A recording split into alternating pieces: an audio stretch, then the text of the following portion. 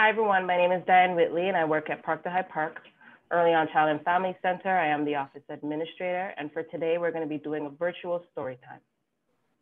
And my name is Glenda Diaz. I'm one of the family support workers at the same center.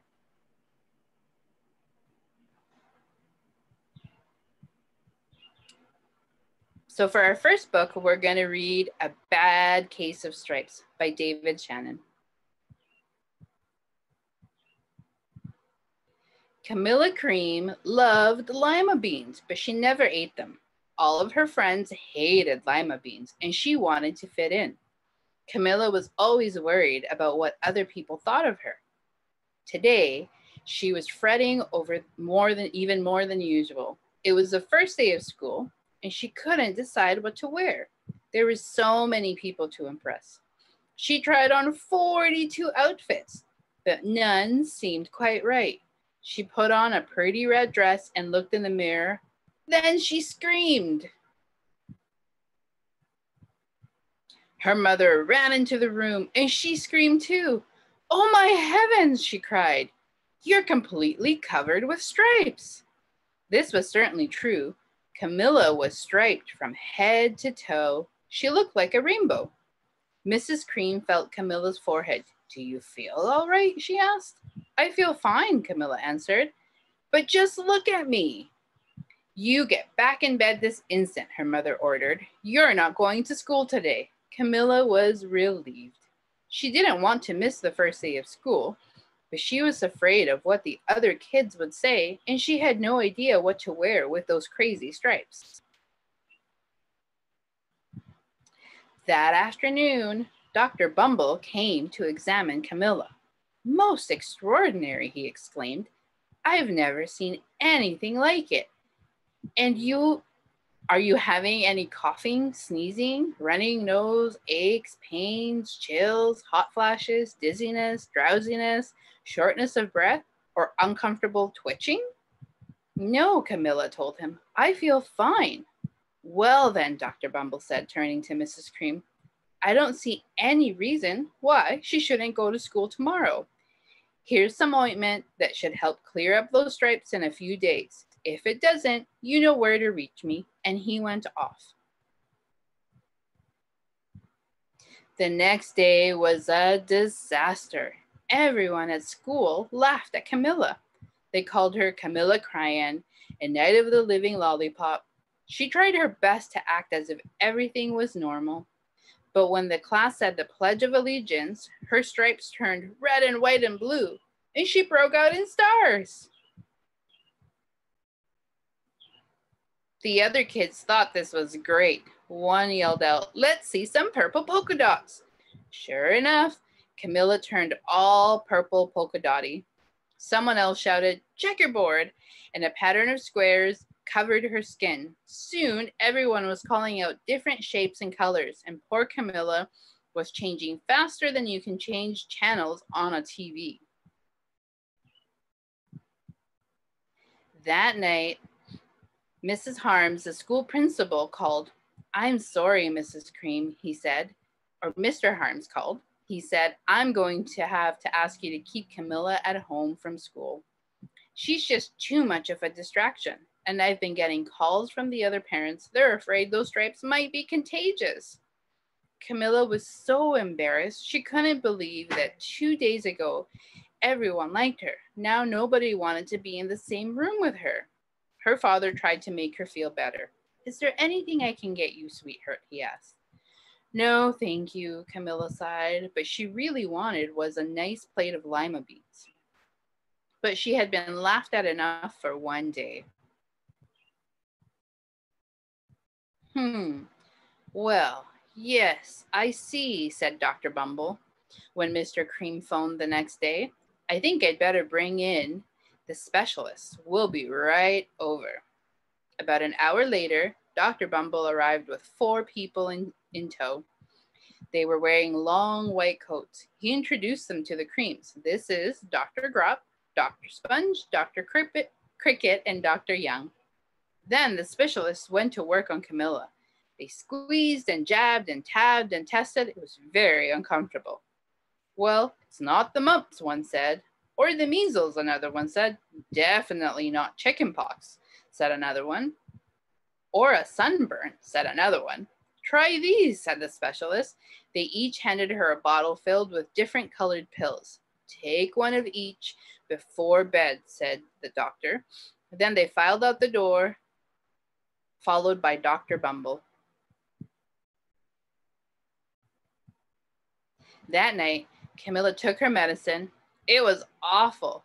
When she woke up the next morning, she did feel different, but when she got dressed, her clothes didn't fit right.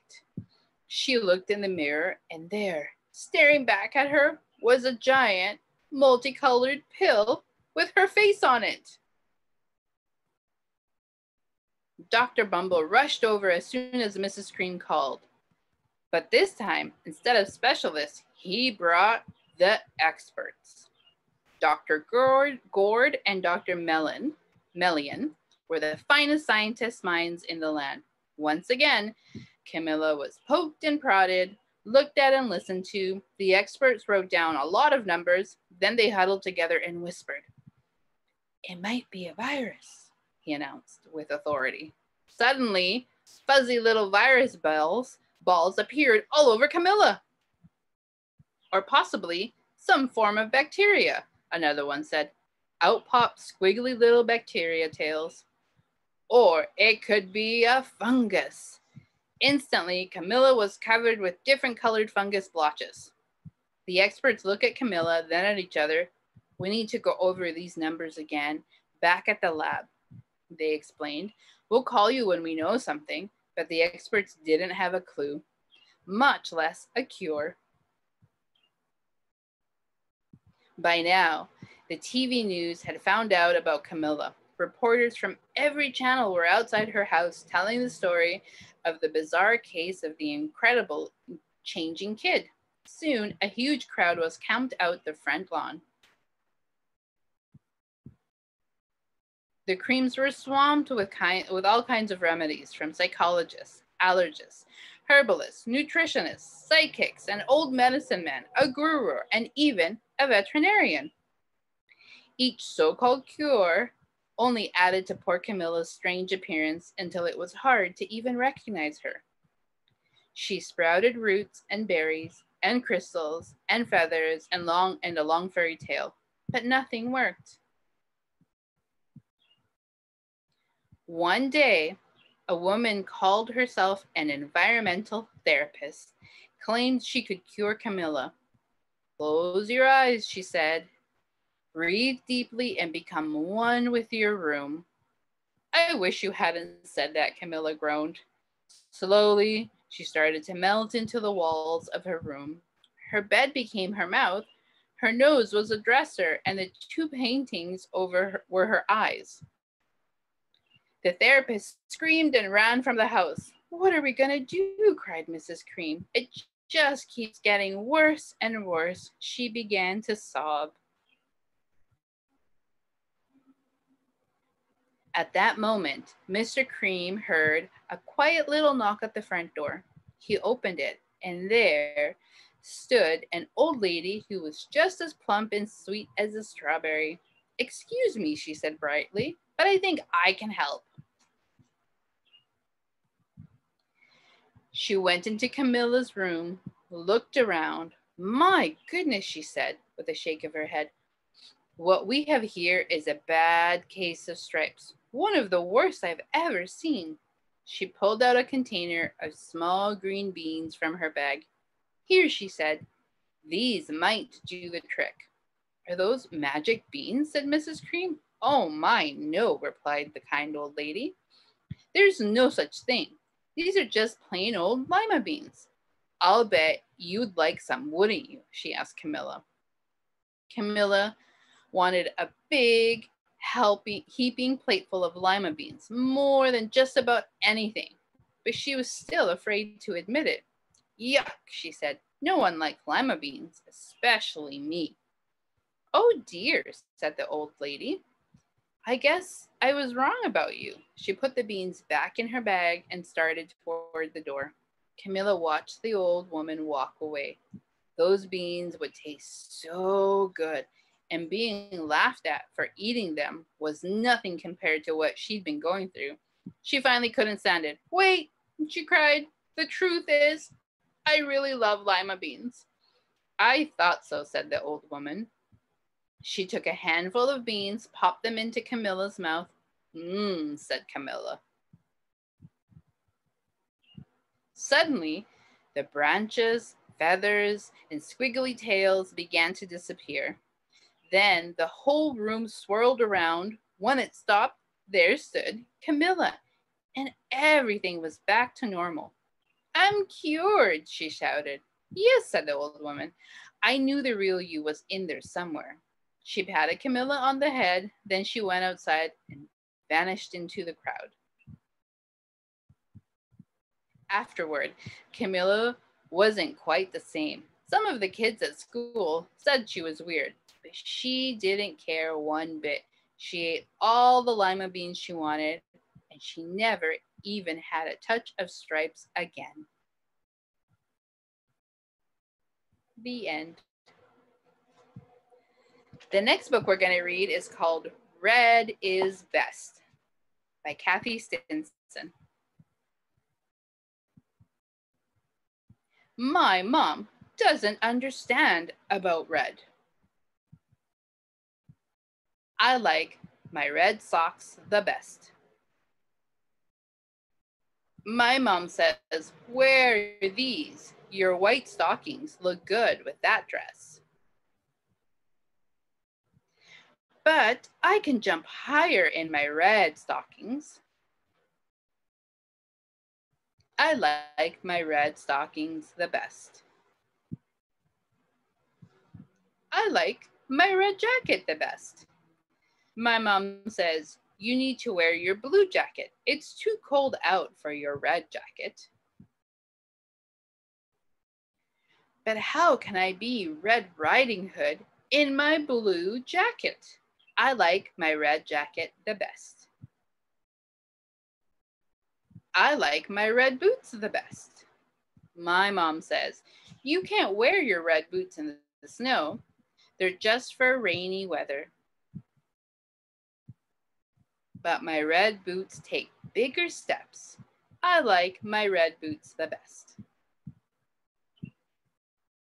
I like my red mitts the best. My mom says, "Your brown mitts are warmer. Your red mitts have holes in them." But my red mitts make better snowballs. I like my red mitts best. My mom says, "Your yellow pajamas will keep you warm when you kick off your blankets." But my red pajamas keep the monsters away when I'm sleeping. I like my red pajamas the best. I like the red cup the best. My mom says, "Oh, Kelly, what a difference does it make? I've already poured it in the green cup." But juice tastes better in the red cup. I like the red cup best. I like my red barrettes the best. My mom says, "You wear pink barrettes with a pink dress." But my red barrettes make my hair laugh.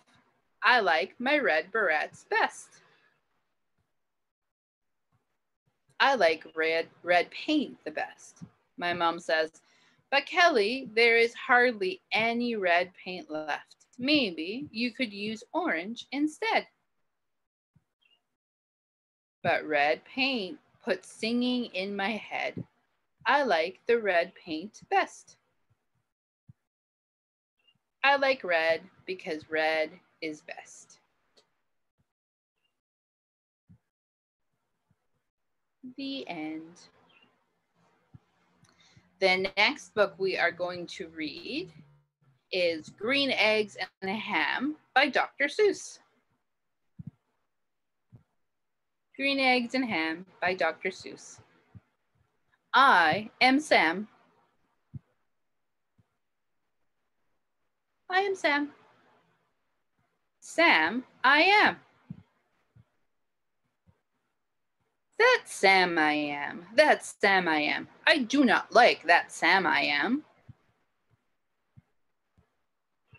Do you like green eggs and ham? I do not like them, Sam I am. I do not like green eggs and ham. Would you like them here or there? I would not like them here or there. I would not like them anywhere. I do not like green eggs and ham. I do not like them, Sam I am. Would you like them in a house? Would you like them with a mouse? I do not like them in a house. I do not like them with a mouse. I do not like them here or there. I do not like them anywhere. I do not like green eggs and ham. I do not like them, Sam I am. Would you eat them in a box? Would you eat them with a fox? Not in a box, not with a fox, not in a house, not with a mouse. I would not eat them here or there. I would not eat them anywhere. I would not eat green eggs and ham. I do not like them, Sam I am. Would you, could you, in a car? Eat them, here they are. I would not, could not, in a car. You may like them, you will see. You may like them in a tree. I would not, could not, in a tree. Not in the car, you let me be. I do not like them in a box. I do not like them with a fox. I do not like them in a house. I do not like them with a mouse. I do not like them here or there. I do not like them anywhere. I do not like green eggs and ham. I do not like them, Sam I am. A train, a train, a train, a train. Could you, would you, on a train? Not on a train, not in a tree, not in a car. Sam, let me be. I would not, could not, in a box. I could not, would not, with a fox. I will not eat them with a mouse. I will not eat them in a house. I will not eat them here or there. I will not eat them anywhere. I do not like green eggs and ham. I do not like them, Sam I am. Say, in the dark, here in the dark. Would you, could you, in the dark? I would not, could not, in the dark.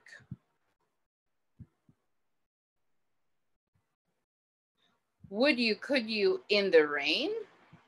I would not, could not, in the rain.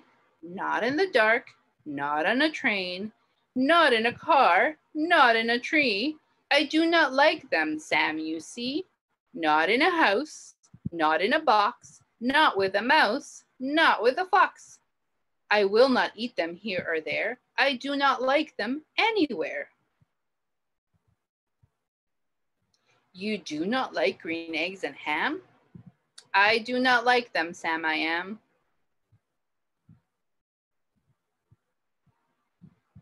Could you, would you, with a goat?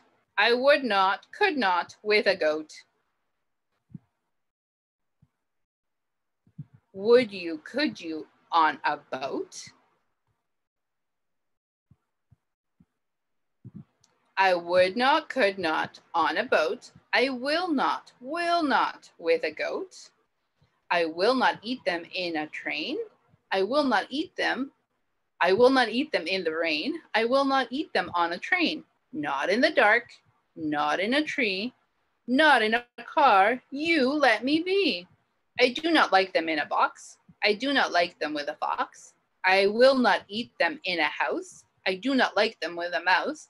I do not like them here or there. I do not like them anywhere.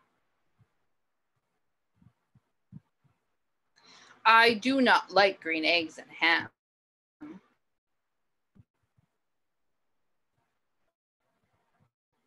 I do not like them, Sam I am.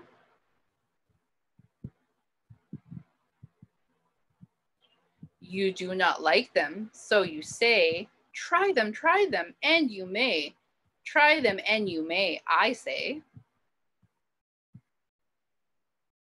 Sam, if you let me be, I will try them, you will see.